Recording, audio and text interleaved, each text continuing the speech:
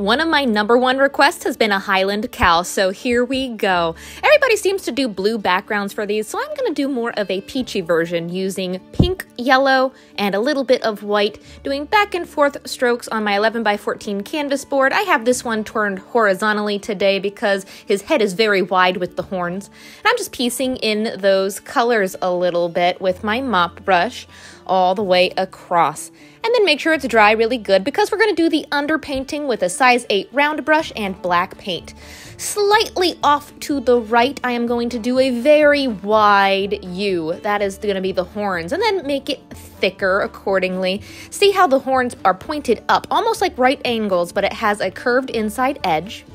And in the middle of that shape, I'm going to do an upside down long U that's flattened at the top.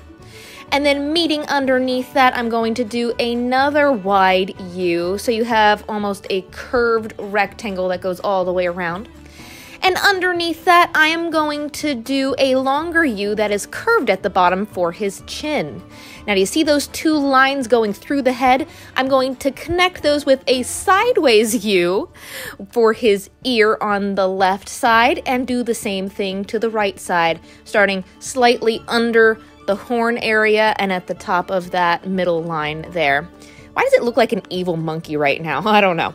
But take all those shapes then with the same brush and fill it in with just black. This is just to give you a base layer. It almost acts like a shadow. So fill that all in. Now we don't want just a floating head, so I'm going to do 2 lines coming out from his body, one coming off from the bottom side of his ear and then right side of his chin.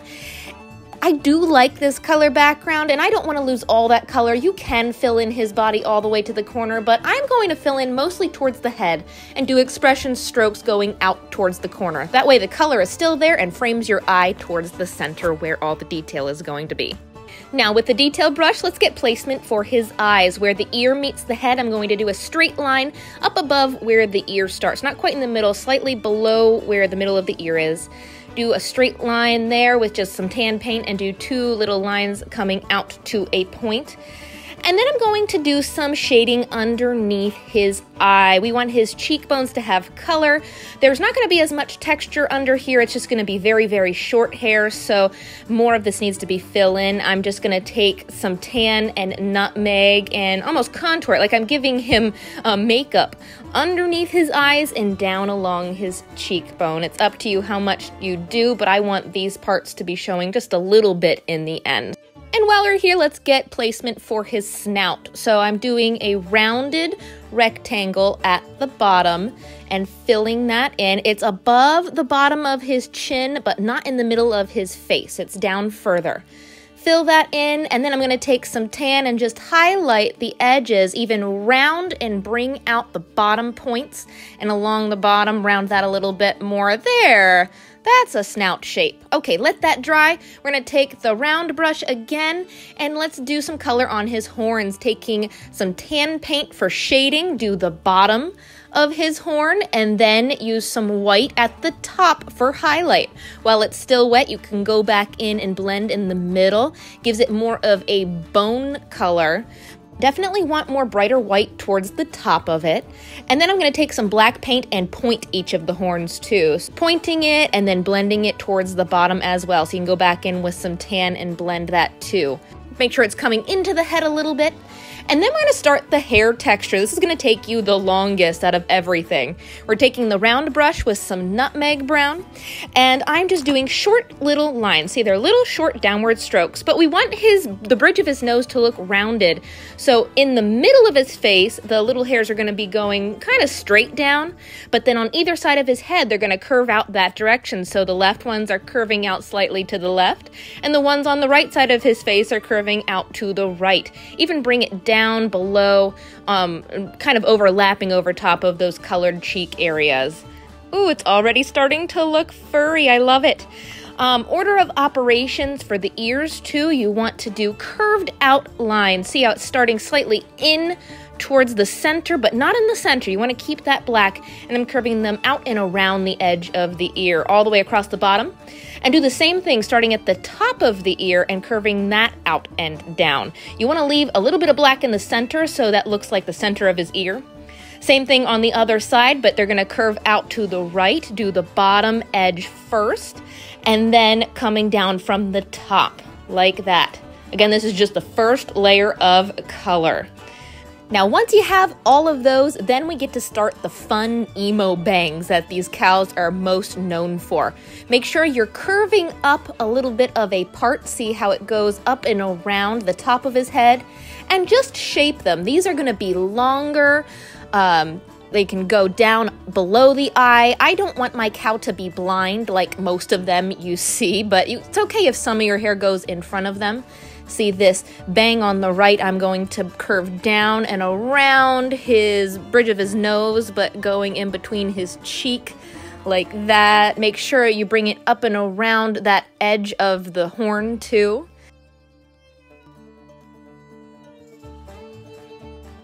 This first layer really is just to get the start of your shape, so you don't have to commit to whatever you do. You can always change it a little bit later. And don't forget his body. Make sure the lines are a little curved, so you give the illusion of a rounded area. And make sure you leave a gap between his head and his body a little bit. See, I'm not going all the way up to his chin or head area, but just expressive strokes all throughout that black. I'm starting to see it. Now, like I said, this is just the first layer. I'm going to go in now and do the same order I did with some dark brown or burnt umber and same brush.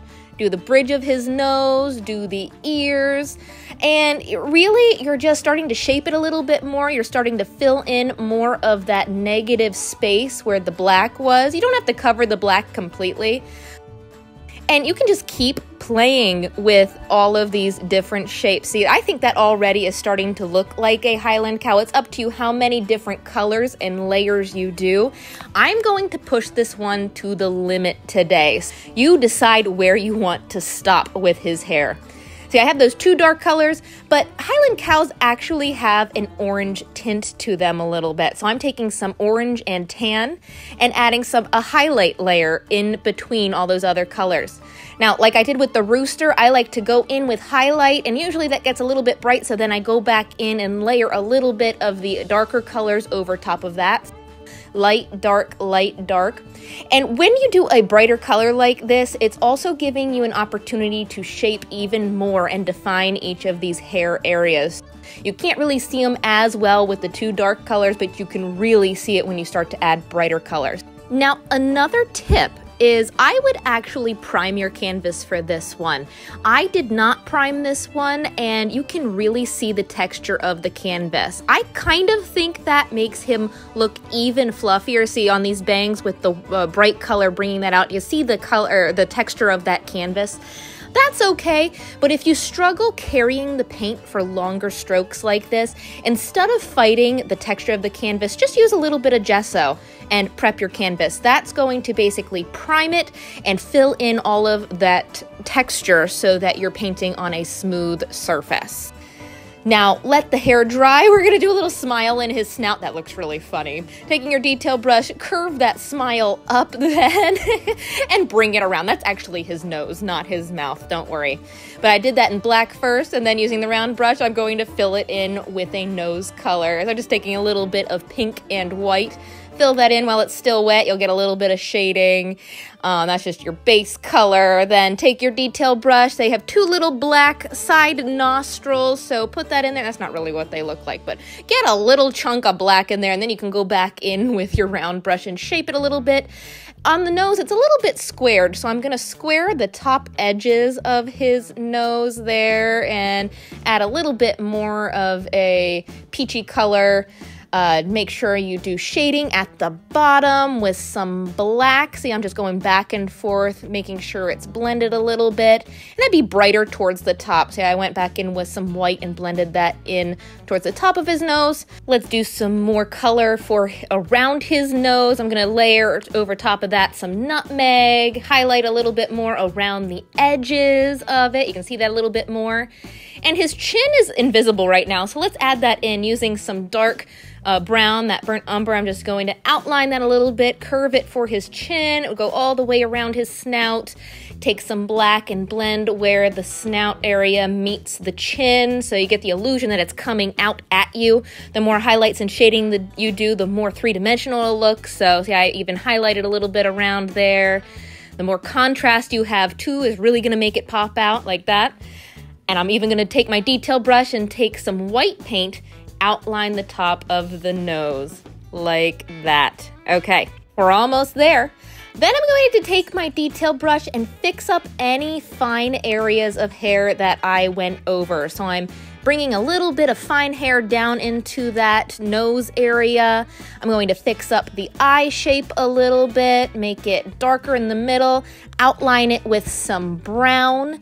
I'm even going to do a little bit more of a grayish tone. I add a little bit of white and black in with my tan around the eye there. You can even blend in a tiny bit of white in that black so it's not so dark in his eye. And don't forget the shines in his eye. 1 or 2 dots of white is going to make him look like he's looking at you. And I think he needs more color in his cheeks, so I'm even going back in and adding a little bit more of a tint there. Ooh, rosy cheeks. So cute. We are almost there. At this point, it's up to you how much fine detail you want to do. I go back in with my detail brush and fix up the edges of all the areas. And like I said, I'm going to push this one to the limit, so I'm going to take some tan and white even and do a brighter, fine coat of hair over top of this. So right now you have the chunky hair look that you did with the round brush. That's okay, but I'm going to do some finer hairs with highlights. You're really going to be able to see it. I do the brighter color and then I start layering some of that darker color over top. And once you get the hair the way you want it, don't forget to go back in and add a little definition. I'm taking black underneath the chin and where his head meets the body. Extra highlights on the snout and the chin also help. If you like regular Highland cows, stop there. Pause the video, don't go any further. But I am going to push this even farther with bright colors. I have seen multicolored versions of this cow that look like something out of a Lisa Frank notebook. I am going to do that, and I'm going to do that with some slow dry blending medium.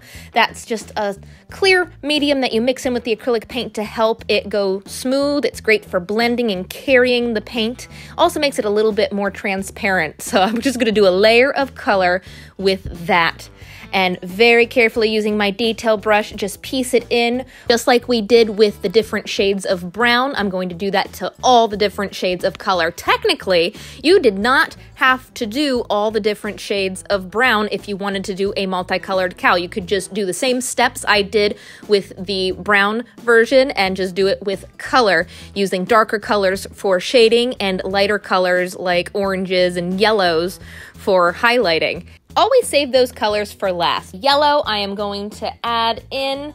There's your multicolored. I'm even going to take white at the very end, not near as much as all the other colors, but just some bright expression strokes in different areas to make him pop out. Look how he pops out from the page. I love that. The second version of the cow, I'm going to push it even a step further and show you a third option. It's where I've seen it multicolored, but it's just peeking out from the brown. So after you do all the color, I am layering some browns over top of it to make it look a tiny bit more natural, kind of in between. There's some darker brown and more highlights up towards the top of him. I'm even changing the direction of his bangs a little bit. Let's give him some more color on his cheeks. Okay, this poor cow has been through so many different transitions today. We are going to stop there. You need to know when to stop sometimes. I will be the first to admit that I don't know when to stop. I let curiosity get the best of me, but that's why practice is so important. Like the other day, I practiced and I did a bright pink background. If you do the multicolored version, you could do any colors you want, but I went with more of a peachy tone because that goes more with the orange tones in his fur. Have fun with it, make it your own, and if you enjoyed this tutorial, follow me for more on Instagram, Facebook, YouTube, and TikTok. Happy painting!